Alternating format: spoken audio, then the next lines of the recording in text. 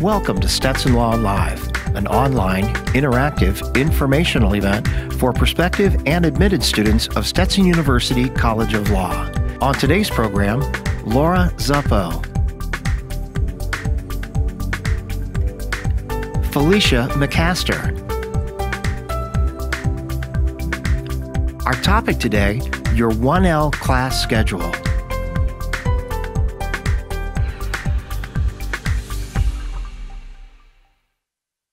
Everyone, welcome. We are so excited that you guys are taking the time to join us today for a chat with our wonderful registrar, Felicia McCaster. For those of you I haven't met yet, I'm Laura Zuppo, the Assistant Dean of Strategic Enrollment Management here at Stetson. I am excited to welcome you all in just a little bit of time. Some of you on Saturday for part-time orientation and others next Tuesday and Wednesday for full-time orientation. I'm going to take a few seconds here to ask Ms. McCaster to please introduce herself. And maybe, Felicia, you could tell us a little bit about your background, where you come from, and how you found yourself at Stetson. Hello everyone. My name is Felicia McCaster. I am the registrar here. I am a long way from home. I moved here from St. Louis, but I'm originally from Arkansas. I've been at Stetson University College of Law for 8 years, but I've been doing this for over 17 years. I love what I do. I also wanted to just throw the names of my staff out there because I am not a one-man show. I have an excellent staff. So I have Deb Bartles. She's been with the university over 30 years. Miss Patricia Stone and Mr. Corey Smith. Just a little bit about what we do in the office. We manage course schedules, registration. The way I like to describe it is admissions office does a wonderful job of recruiting the wonderful students that will be starting at the beginning of the year.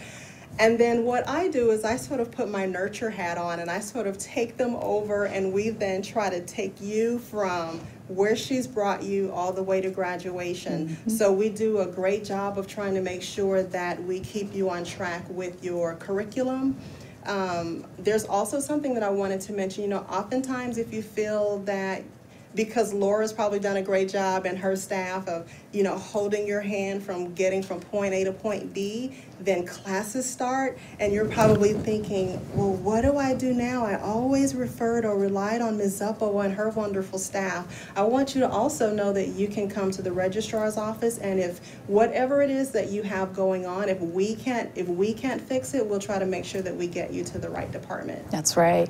One of the things that we love, and it's we call it the Stetson family, and it sets us apart in the sense that you work with us in admissions and aid, and then we introduce you to this really amazing team that's going to take a personal interest in your lives and your goals and your journey. And so that's why we're doing this session for you today. Entering students have a lot of questions about their schedule, about courses, about upper levels schedules and courses. And so this is your chance to get to know Ms. McCaster and ask the hard questions. Ask the questions about you know, how we come up with the schedule, and about when they bid or register for second year. So let's kick it off, and I am ready for you guys to start typing questions, because as your questions show up, I will ask them. And if the topic strays, that's not a problem. We will field these questions masterfully. All right, so one of the most frequently asked questions that we get from students is, why is the schedule set the way it is for 1Ls? I mean, what's the theory behind it? Can you tell us a little bit about that? Is it the same for everywhere, every law school? It's pretty much the same at most law schools. Our full-time faculty here have pre-selected your foundational courses, and those courses are pretty much the ABA, and for the state of Florida, the Florida Bar tested foundational courses. I was laughing with the professor earlier this week when we were talking about the selection of these courses, because I made the comment about you. I said, you know, I was watching this segment of Law and Order, and when they started chiming off Civ Pro and Research and Writing, and I was like, wait a minute, why are they taking the same courses? So I talked to her about that, and she said, no, those courses are pretty much the same foundation. It doesn't matter what state you live in. So again, just remember, those are your foundational courses that will get you through to your electives. Oh, Cheyenne, thank you for kicking us off with our first question of the session. Cheyenne has a great question. Is there a way for me to see who will be in my classes? That's really interesting. I don't know that they can they? Hi, Cheyenne, and thanks for that question. Let me think about this for a minute. We're gonna throw a curveball now and again. Watch Cheyenne, out. You're gonna need to come to my office once classes start. I'm not sure that the students can see everyone in their block according to the things that I set up. So how about that's something that I'll have to go back and research, and I'll be able to get back with you, and you can follow up with Cheyenne. And Cheyenne, one of the really neat things that we do is with HatterSync, you've been on there, there's an opportunity to dialogue with each other. A lot of our students do that. They get on Facebook and they say, hey, I'm in section 1, I'm in 2, I'm in 3, I'm a part-timer. And people will start just posting what section they're in, what profs they have, and that's how a lot of people begin to get to know each other. And also, for those of you coming to our event Monday night, the 14th in Gulfport, it's the welcome reception. I'm sure Miss McCaster will be there. Yes, I will. You can say hi, give her a big old mom hug, and then that's what I feel like. I'm a mom of hundreds of students. Right. And then what you can do is just start talking with everyone and saying, hey, what section are you in? And it really starts to build bonds. I see that the students are really bonded in their section, and they kind of, they form really good friendships. So one thing you and I were talking about before we started was the second semester 1L year. There's something different that Stetson does. Can you tell everybody about that? I love it, and I know the students do as well. So, of course, your first year courses were already pre-selected for you, unfortunately. And in the spring, the same thing. However, your research and writing section, you will be able to bid, and we'll talk about bidding and what that means, but you'll be able to bid for that particular class yourself. And the reason why it's a little different from other schools is because they will be offering research and writing with special topics such as international law, social justice, environmental law, just to name a few. And I think there are a couple of others. I haven't finished that schedule yet, but just to name a few, that's the piece that as a first-year student, you'll have a little bit control over your research and writing section in the spring. So that is something that Stetson does that a lot of other law schools don't do. And I think it's really helpful for somebody who's thinking about pursuing a certificate of concentration in advocacy, international, elder, environmental. So, hey, we had a great question from Bridget. Bridget, thank you for asking this. How are the students assigned to different orientation days? Was it random? And I can answer that. Frankly, we start off via alpha. Yeah, because full-timers, it's, 2 days of full-time orientation, so we start off alpha. Part-timers, your weekend.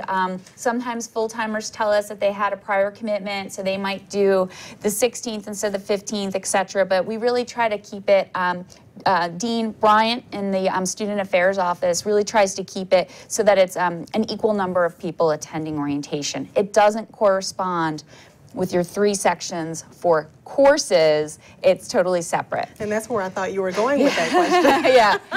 And actually, Shayna has a question. This is great. You guys are doing well. Who do I contact if I have a conflict with one of my assigned courses? Yes, that would be me. Tee that one up. If you do have a conflict with one of your sections, go. I don't know if they have my contact information. They don't, but maybe we can type it up. Carmen's going to go ahead and get that on the screen. Thank you. So yes, you'll reach out to me because we do want to try to resolve that before the first day of classes. Okay, so Carmen's going to go ahead and get Felicia's email on there. Thank you, Ms. Carmen. Should we do the Registrar's Office utility account? Yes. Okay, so we'll do Okay. All right, next question.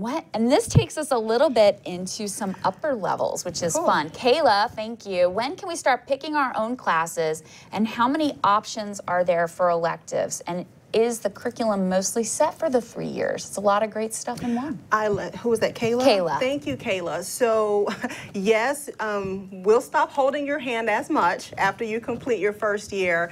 And as far as the electives go, what I really suggest you do is we have this tool on the website called the Navigator.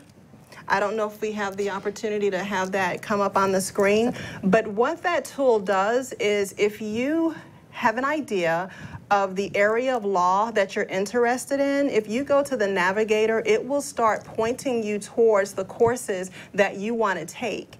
And it also lists the professors that teach those courses. That way, if you're still uncertain, you can reach out to those professors and schedule a meeting with them, and then they'll help you try to decide if that's the direction you want to go or if there's another path you'd like to take. But I highly recommend going out and looking at the Navigator.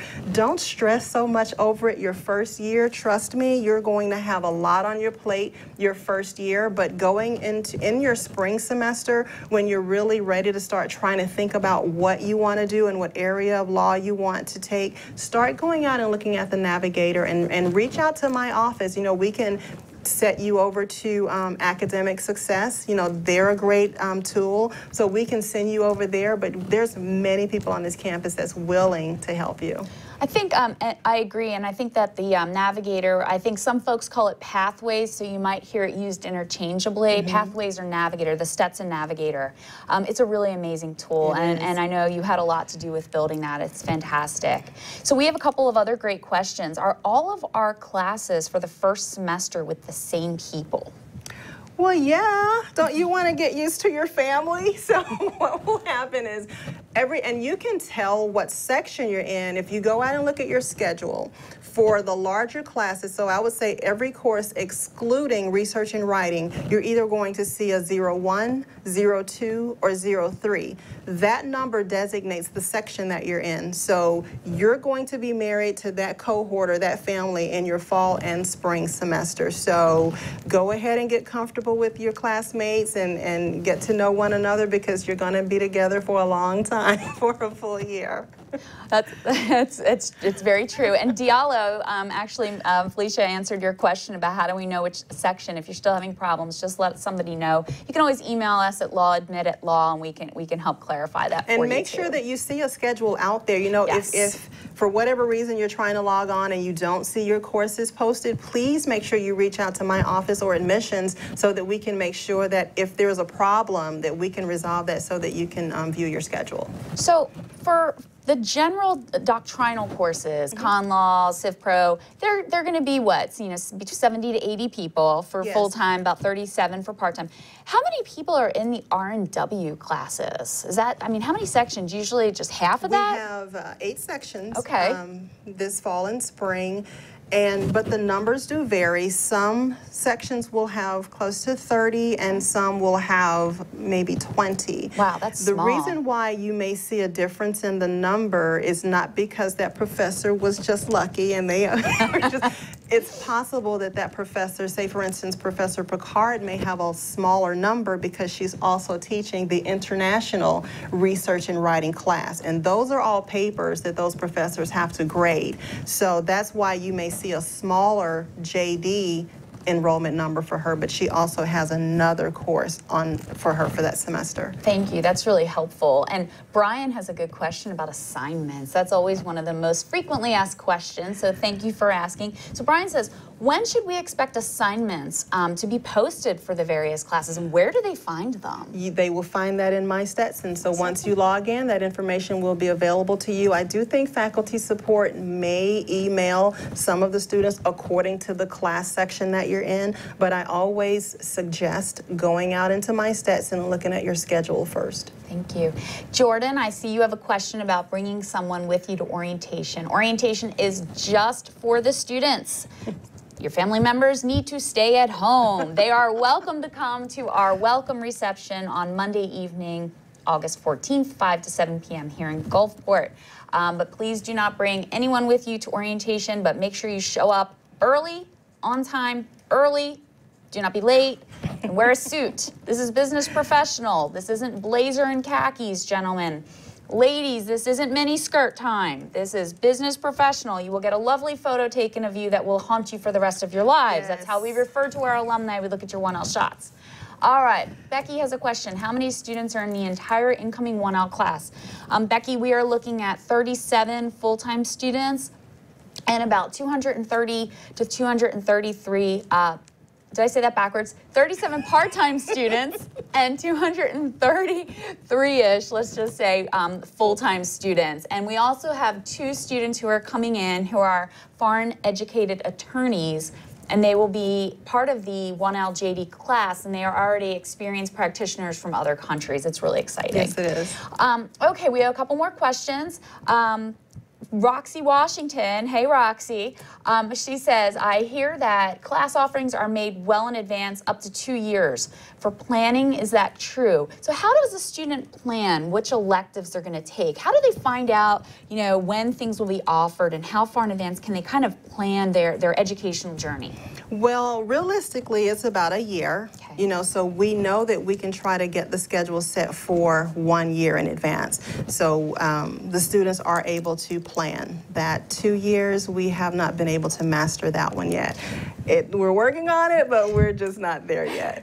But if a student wants to take, I don't know, Trust and Estates, can they say, hey, Ms. McCaster, is Trust and Estates something that's offered every year, every other year? When's that typically offered? What we try to do with that is we have a listing of courses that I know that I'm going to rotate in between the fall and the spring. So you may not see a schedule set per se, but you'll be able to see the listing of the courses so that you'll know that I'm planning to offer them. That's really helpful. So hopefully that will at least be a helpful tool. No, that's really helpful, especially if you're interested in something, like an elective and, I don't know, sports law or something. Mm-hmm. Okay. But that's interesting that you say sports law because, students, you have some power here as well. If you're looking at the curriculum, because we'll have a full schedule out on the grid, but then we just may have a listing of courses, and if you're interested in something and you see it on our catalog, but you don't see that I'm planning to offer it, shoot me an email. Let me know that you came to Stetson and you were really interested in trying to take a particular course.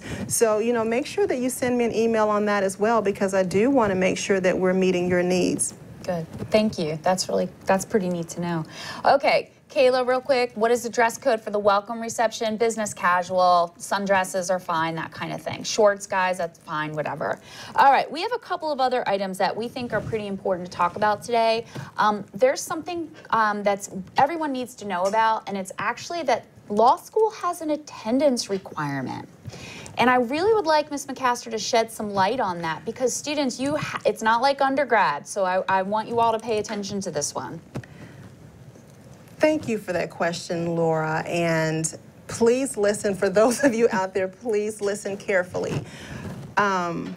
We have an add drop term, so there's like days that we're in add drop. However, this isn't your add drop from undergrad. In undergrad you get add drop and there's no financial penalty, there's none of that. None of that takes place until, after add drop. Here at the law school, the first day of your classes, attendance starts. So, and there's really not a excused absence. So what we do with that is we gift you 20% of your absences that they're yours. You can miss up to 20% of the class. However, when I say that, oftentimes students are like, oh, yes, I can start writing down the days that I want to go to the beach, and it is not going to affect me. But then what happens if you go past your 20 and then you get ill? Mm-hmm. That's right. You've already exhausted your 20% that you were permitted or you were allowed. And what happens is once you exceed your 20%, you're now exempt from sitting for the final exam. So what I want to say is I'm not trying to say that to scare you. I'm saying it because it's factual, and I want you to be aware of how you spend your absences. So if you know that you're going to be in class all the time, but you miss here or there, that's fine. But if you start seeing a pattern, or with that being said, if something's going on with you, if life is happening or you're just feeling overwhelmed, please reach out and let us know, because I always say this. There are probably some things that we can do when we find out ahead of time than waiting until the end of the semester and there's nothing that we can do because the action's already taken. You've already overcut. You can't sit for your exam. Now you have to take that class over again. So with regard to attendance, just know that you have 20%, that's yours, but just make sure that you manage it accordingly. I think that's an important point, everybody. We've seen it year over year that something happens. I always say this, life is predictably unpredictable. We have students who have deaths in the family.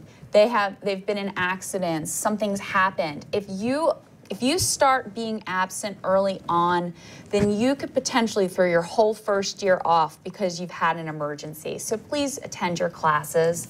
All right, on a fun note. Yes, let's yay, do fun note. Okay. So we have Blair. Blair, good question. This is another frequently asked question. The academic calendar says that the start of the semester is Saturday the 19th. Mm-hmm. What's going on with that? So what that really means, why I do that is because we're on a 13-week academic calendar.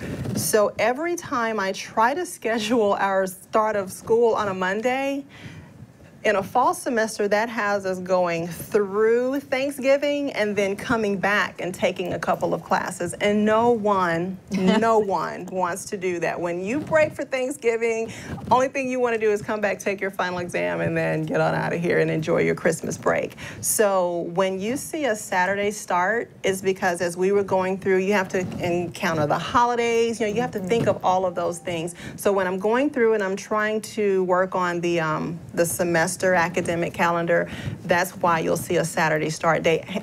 But there are some classes that we do schedule on Saturday as well. So, you have to take that into account as well. Not any of your first year courses, but there are some electives that are scheduled on a Saturday. So just to make sure you guys all heard that, 1Ls, part-timers, full-timers, you all start on Monday the 21st. Yes, you do. Okay, Ryan, you have a question here about textbooks and R&W, and I know that some professors are actually already emailing you guys. I know Professor Podgore has emailed both of her criminal law sections, so if you haven't checked your Stetson accounts, time for you to start looking at your emails.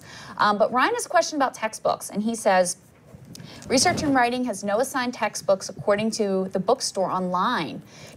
And will the workshops use the same textbooks as the Research and Writing course? I don't know the answer to that. I don't know how that works. They do, and you're right. There is no textbook for Research and Writing. So your first day that you go into the class with your professor, they're going to provide you with what it is that you need. Okay. And so for the rest of the students, and that was actually something we had talked about, where can they learn which books they will need for the fall? That's also listed on the bookstore's website. Okay. Yeah. And is it by section? Isn't that correct? They Yes. can look up their section. If they know they're in section 1, the bookstore will have their books for section 1, section 2, section 3, or that, part-time. and they also have it by professor. By so professor, you can kind of double check to make sure that you have the right book. Okay, good. All right, for those of you who haven't gotten your books yet, I do encourage you to take a look and start, get your sections. Go check out our bookstore online or come here and look. Our bookstore lets you rent books. You can buy used books. You can get the information and see if you can find them online, etc. And can I say yes. something about books? Books, So yes. something that's important to note, if you're planning to do an e-book, an electronic book, I would recommend you reaching out to the professor to make sure that that's not going to cause an issue down the road when it comes to your final exam. Professors we use ExamSoft at Stetson, and they have the ability to set up how they want the exam to be, whether it's closed book, open book, or partial.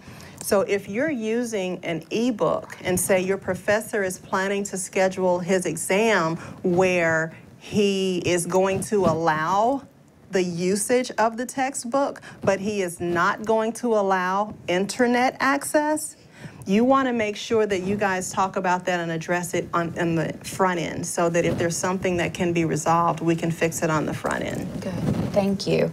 And one of the things that students want to know on a regular basis is about how do they know when it's time to help time to start bidding or registering for upper levels. What are some of the services or programs that we offer as a College of Law to the students to help educate about that?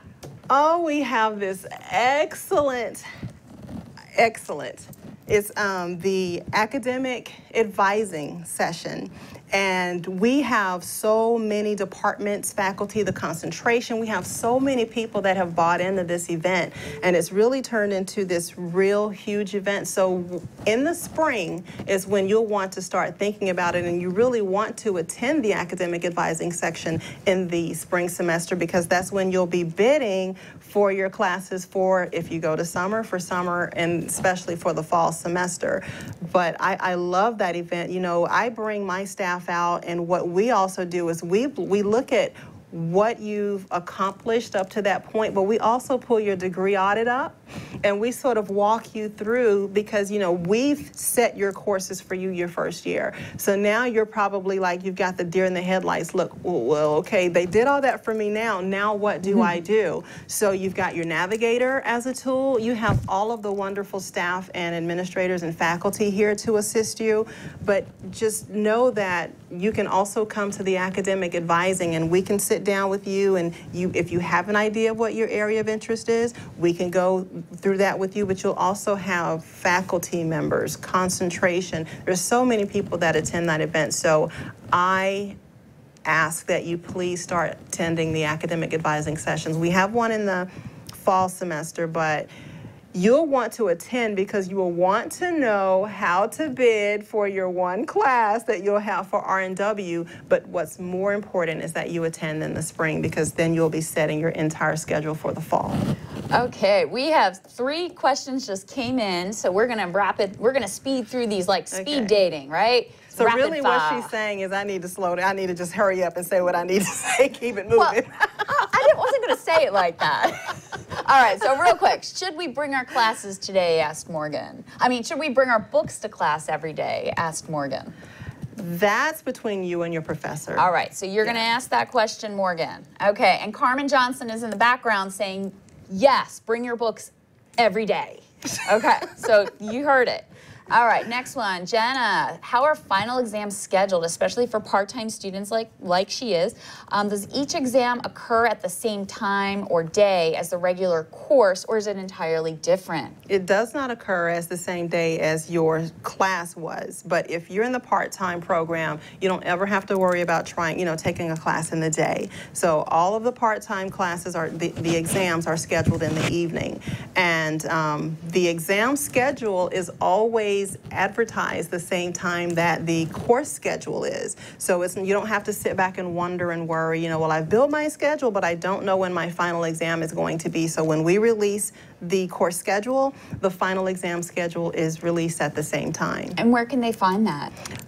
I love to send people to Stetson Connect, because we've built this one site. It's called Registration 101, and it just sort of morphed into this huge thing. It started out let's just send them there about registration, but a lot of the things that I've talked about today on how to bid, the other information that you've asked me about, all of that information is listed on Stetson Connect. And I see that part hasn't come up yet, but if you click on your student tab, you'll see the registrar link. And then once you click on the registrar link, that's the first thing that opens up. It's a green little button that says Registration 101.